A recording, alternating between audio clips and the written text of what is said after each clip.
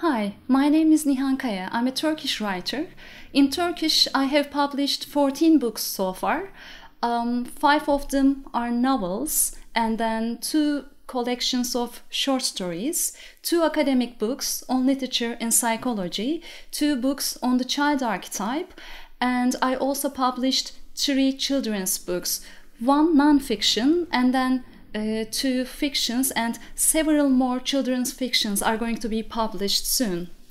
And I have been teaching Psychoanalysis and Literature 1, which is Humanities 313, and Psychoanalysis and Literature 2, which is Humanities 314, at MEF University Psychology Department for 5 semesters now. And these will be a series of videos which are taken primarily to share with the students who are taking these 2 courses, but they are going to be available to anyone who is interested. And in this series, I will mainly talk about art, literature, and creativity. I will talk about the creative process, what is art and what is not art, whether we can talk about the possibility of an objective criteria to assess the literary value of a piece of literature or the artistic value of a work of art, the deep link between the self and creativity, which means the deep link between being and creating, and why to exist in the real sense of the word actually means one's creating her own self. We are going to talk about the nature of creative writing, the psychology of creativity and the psychological study of creativity, the relationship between literature and psychology, and the relationship between literature and the arts, and something else which is also related to all these things that I have mentioned, which is the child archetype. The first 2 of these videos, they are going to be based on 2 of my chapters which have been published by Routledge so far, and this first video is based on a conference paper which I presented very long ago. Way back in 2006, I presented a paper at the International Association for Jungian Studies conference at Greenwich University, London. And in 2008, a longer version of this conference paper was published as Chapter 1 in this book, Dreaming the Myth Onwards, Revisioning Jungian Therapy and Thought, which is edited by Lucy Hoskinson. And this longer version includes more elements about psychotherapy, but what I will be talking about today is basically about how and why creativity is essentially non-conformist. I'm not someone who is very comfortable with camera, but I'm going to try to do my best. And we're going to start with the definition of creativity. And creativity is not only in art, actually. Creativity can be in any sort of action. But I'm going to be talking mainly about art, because if we can understand creativity in art, then we can understand creativity in other ways of life as well. So creativity is defined as the ability to bring something new into existence by Frank Baron. So anything that is created is new. And like anything created, all artistic products share the common characteristic of being new, authentic, and highly subjective. And actually, it is this basic characteristic that bases the essential core of any artistic piece. A piece would be considered to have no artistic value if it doesn't go any further than being just a copy of something else that already exists in nature. Like when a painter depicts a tree in nature, the portrait does not display the tree in nature anymore, but another unique and original tree with a capital T that is beyond that tree. And this beyondness is what makes the portrait a work of art rather than an ordinary version of reality. And I'm going to talk more about this tree example in the next video, and I will also mention Rollo May's book, The Courage to Create, which is a very good book, really.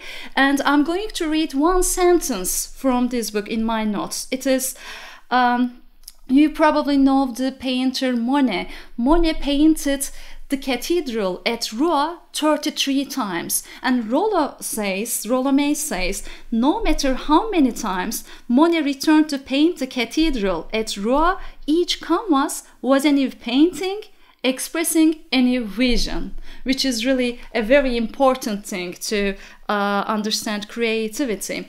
So, the created thing, it is always new. And other than that, a work of art is always more than the sum of the elements that it is composed of. So think, what is a novel made up of? People would usually say a novel is made up of the story, the plot, the technique, the language, but each of these things, the elements, the components that make the novel, each of these components might be very good standing alone, but the novel may not be good. The novel is either good or not, and this is not really about the things, the elements that it is made up of. And the piece's artistic energy, which is something that we're going to talk about in the following videos, because there is something called artistic energy, and we all have this energy, even if it is not always converted to the creative act. The piece's artistic energy is charged from the synthesis of these elements, but it goes beyond their combination. So this beyondness is the important word here. Art is not only an energetic but also a synergic action. So in art, 2 plus 2 makes more than 4. And actually this is when art begins. Art begins at the point when 2 plus 2 makes more than 4. So it begins after 4. And an object's art emerges out of a synergy that the combination of its components have transformed. I'm going to give another definition, which is by Ayn Rand. Ayn Rand calls art a selective recreation of reality according to an artist's metaphysical value judgments. So when you are creating something, you are recreating the reality. So even if when you're photographing an object, you are recreating this object if it is really a good photograph. And if it is a good photograph or picture, your picture reveals more about the reality than the object itself. And in a way, it is coming up against the prevailing forms of existence, because everything that exists in some form, and there are some prevailing forms. And when I define this cup, for example, when I define it, it is against this prevailing form. So I am saying to you, in a way, I am against the way that you impose the reality upon me. So it is recreating reality, because it's creating a new form, but creating reality through a new form.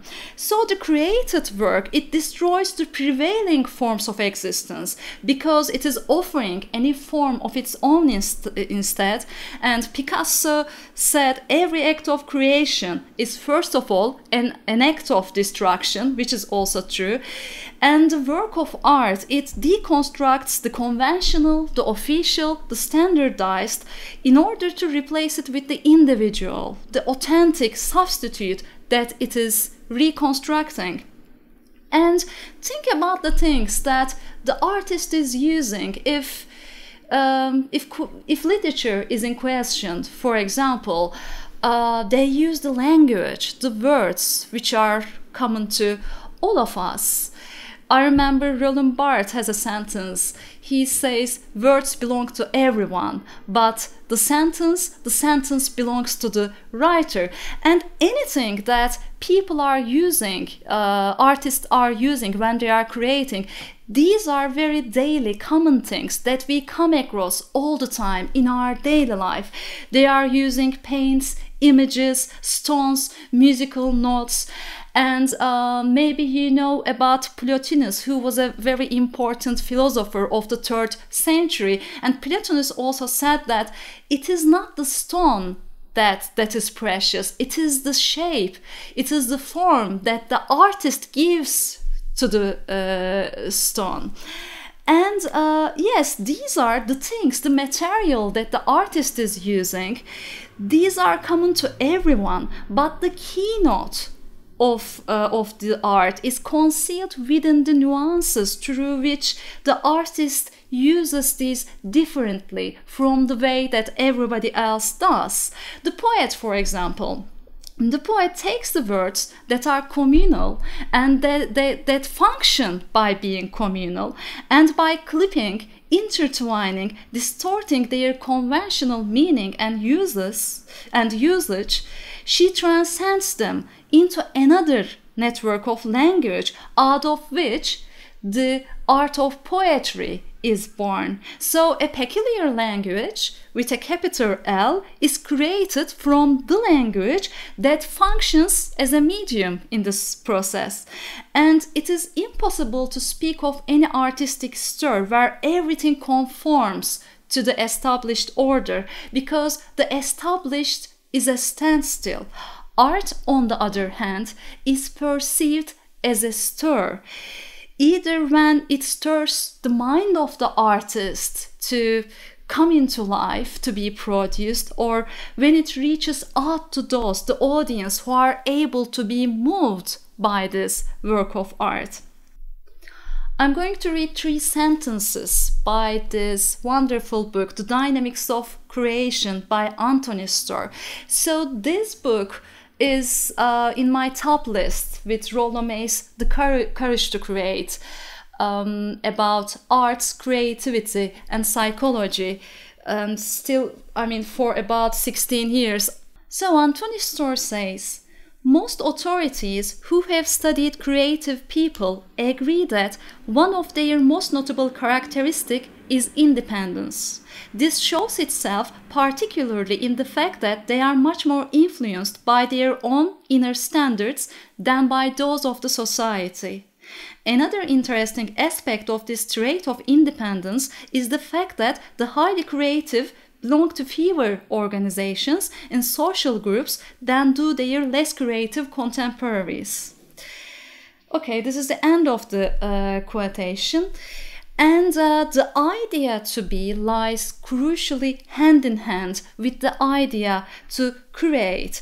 And in the preface of this book, which I already talked about, The Courage to Create, Rollo May says that creativity is a necessary sequel to being. And the title of this book, The Courage to Create, is derived from Paul Tillich's book, another book that I'm going to mention today, which is The Courage to Be.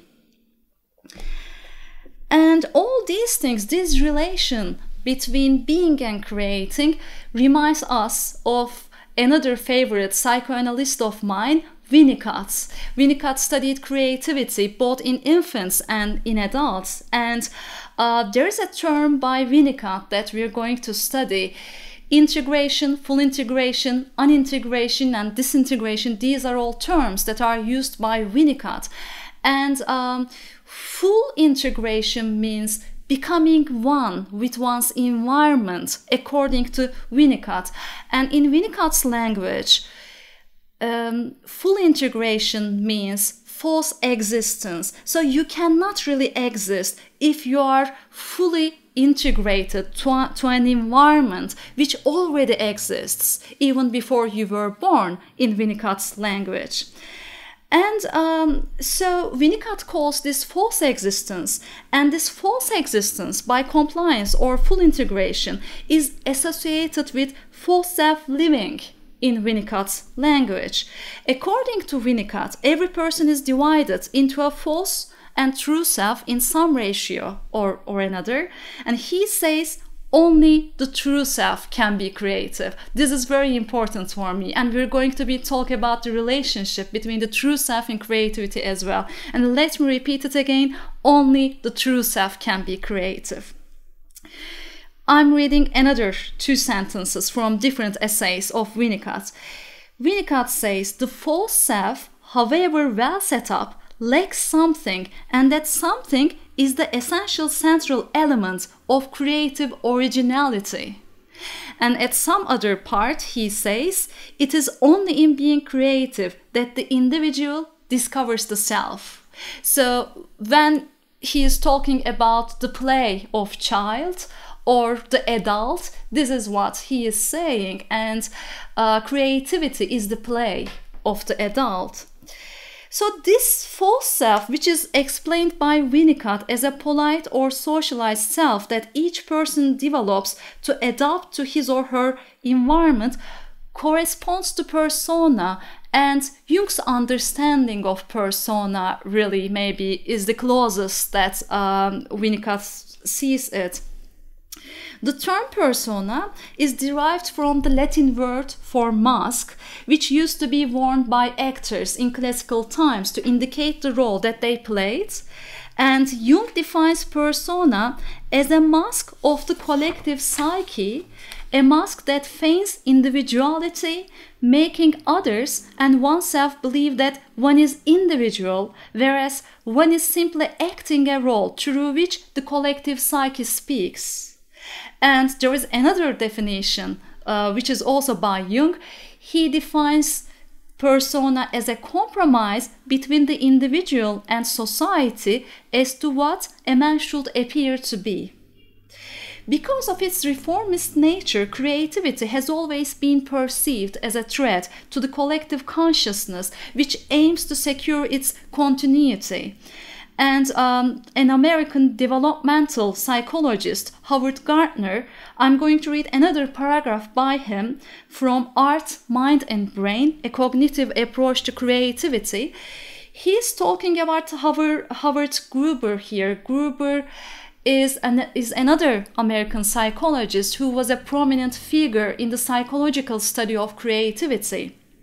And Howard Gardner writes, Gruber reminds us of the difficulty and loneliness of any creative undertaking. Despite the pleasure that individuals obtain from their work, they are typically embarked on a solitary voyage, where chances of failure are high. To pursue the risky tack, they must be courageous and willing to deviate from the pack, to go off on their own, to face shame or even outright rejection. It requires a strong constitution to go it alone in creative motives, and most innovative people at times experience a strong need for personal, communal, or religious support. So we can see here that the created product resembles the child archetype, which represents the strongest, the most ineluctable urge in every being, namely the urge to realize itself, according to Jung. Jung says, nothing in all the world welcomes this new birth, although it is the most precious fruit of Mother Nature herself, the most pregnant with the feature signifying a higher stage of self-realization. Jung has another term, individuation, which is something that we're going to talk about during this series. And individuation is, according to Jung, the process through which one becomes what he or she really is, acquiring the ability to be an individual in a society of individuals, becoming individual, meaning an indivisible, indestructible whole. So the individual, when it's the real individual in the true sense of the word, the individual retains her unique, incomparable, separate self in spite of the community that she is still a part of. And here I'm going to mention this book again, The Courage to Be, because Paul Tillich talks about how in being you are both yourself, your own self, and a part of the community, the world, the society at the same time. This is something about being. And so Paul Tillich writes, the self is a part of the world which it has as its world. And the world would not be what it is without this individual self. Therefore, another sentence by Jung, a person can meet the demands of outer necessity in an ideal way only if he is also adapted to his own inner world, that is, if he is in harmony with himself. Knowing also begins with one's knowing his or her own self. Once one cannot acknowledge the collective environment that surrounds her without the knowledge of her unique self, and becoming aware of oneself also means becoming aware of a surrounding environment that the self is distinguished from. And even this process of becoming aware is based on deconstruction. According to Winnicott and many other developmental psychologists, really, the newly born infant does not realize the existence of its own self, since it perceives itself to be one with its environment. So the realization of the self begins with the negation of this idea. And here negation is a term. It's a term of Herbert Marcuse, which is still something else that we're going to talk about. Herbert Marcuse thinks that for true consciousness, negation or negative thinking is necessary. So this is who I'm referring to when I'm using the word negation here. So it means in order to become aware of something, we have to strip it bare from all collective values and primordial images first, and then to redress it ourselves. The more we are able to find to negate, the more self-consciousness we have gained. And for the reconstruction of an inner world, it is necessary for all ideas to be deconstructed and then reconstructed by the individual, even if it would be the same set of values that will be reconstructed in the end. And awareness is going to mark itself as the distinction between. And without such a personal deconstruction, the result would be what Jung calls the mass psyche, which destroys the meaning of both the individual and the culture. A sentence by Jung. Jung says, the bigger the organization, the more unavoidable is its immorality and blind stupidity.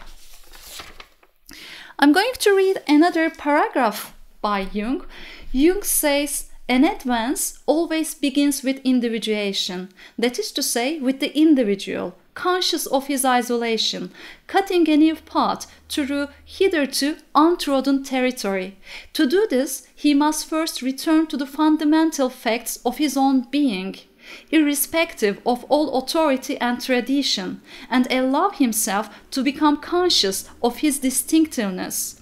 If he succeeds in giving collective validity to his widened consciousness, he creates a tension of opposites that provides the stimulation which culture needs for its further progress. And we're going to talk about these opposites as well. And this is the end of the quotation. The history of humanity is also the history of the individual. Just as any progress within the individual takes place after the point that the person goes beyond the self that he or she has acknowledged so far, any sort of contribution, significant achievement that contributes to humanity is also achieved by the individual against the status quo of her society. And Jung says what is true of humanity in general is also true of each individual, for humanity consists only of individuals. And he says something else in a different essay. He says all the highest achievements of virtue, as well as the blackest villainies, are individual. Think of the people, any person who has ever made a contribution to arts, humanities, or any other subject, like Buddha, Joan of Arc, Socrates, Galileo, Copernicus, and many others. These people were all ostracized as rebels by the society, and they were punished for the same thing that we owe to them today. So these individuals and their idiosyncratic potentials were not only ahead of their time and venue, but also beyond their time and venue. So beyondness is something which is always related to creativity, and where there is creativity, there is also with and against, and the clash between these with and against. So someone goes beyond her legacy by means of the benefit of this legacy against this legacy when someone is creating. And as a matter of fact, the idea of reconstruction and deconstruction, these are so much intertwined throughout this creative process that there are some theorists who discuss whether it is possible that reconstruction comes chronologically before deconstruction. So art making is form making, and when you are form making, you are reforming the material, and when you are doing this with both with and against, and this is how you are going beyond the material. And I remember actually presenting a paper which was called Art as a Challenge to Its Own Object, because art challenges the object that it is made up of. And when we're going to study what art is and what art is not, I'm going to try to explain it in more detail that art lies in the transformation of its own matter, and this is why it is going beyond its own material and transforming its own material. And another thing that's wherever there is creativity, there is an idea of opposites and the union of opposites. And this is something that we're going to discuss in next videos, because the creative energy, it emerges out of the dialectical tension between opposites. To name a few of these opposites for the creative process, they are discipline and inspiration, form and spontaneity, order and chaos, eros and legos, the internal and the external, the conscious and the unconscious. So these are the things which are always in action when we are talking about creativity, even if it is one term of these pair that gives the created product its essential basic characteristic. Anthony Storr, in this book, again, The Dynamics of Creation, talks about opposites, and he says creative people are distinguished by an exceptional degree of division between opposites, and also by an exceptional awareness of this distinction. So he says everybody has this oppositions, but creative people have more oppositions, but they know how to control these opposing factors within. And he also writes that the divisions within him recurrently impel the use of his imagination to make new synthesis. And the process of creation lies parallel to the process of individuation that I mentioned, and Anthony Storr defines individuation as coming to terms with oneself by means of reconciling the opposing factors within. The motive force for creation is not destroying for the sake of destruction. And also it is important to note that it does not conform to any form of non-conformity. And I'm stressing that the created act is non-conformist, but it is not unconformist. It does not conform to any form of unconformism. And also it is not irrational, but it is suprarational. And it is not random, it is meaningful.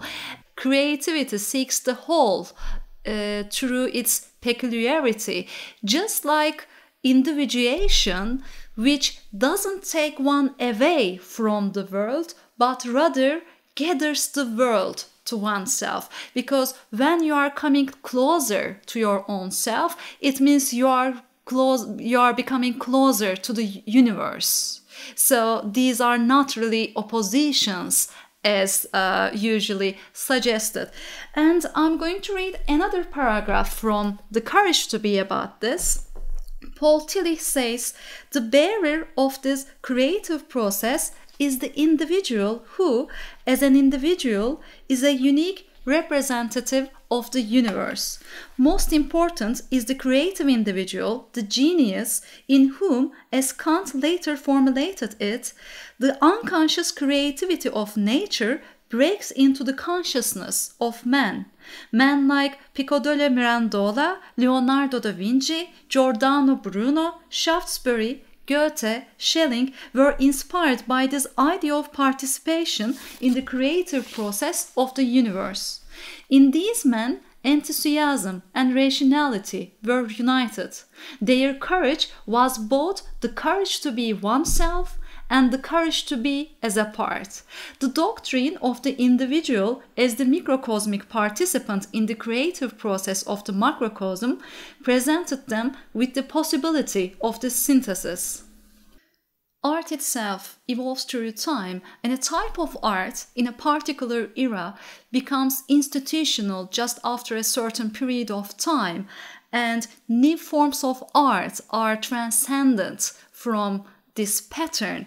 And the counter function of the established, not only in art but in all forms of art, they offer a ground of criteria for the individual to transcend. And Winston Churchill says something about this. Winston Churchill says, without tradition, art is a flock of sheep without a shepherd. Without innovation, it is a corpse. In this video, I tried to briefly summarize how and why creativity is essentially non-conformist. In the next video, I'm going to elaborate more on the characteristics of art and creativity. Thank you very much for listening to my video.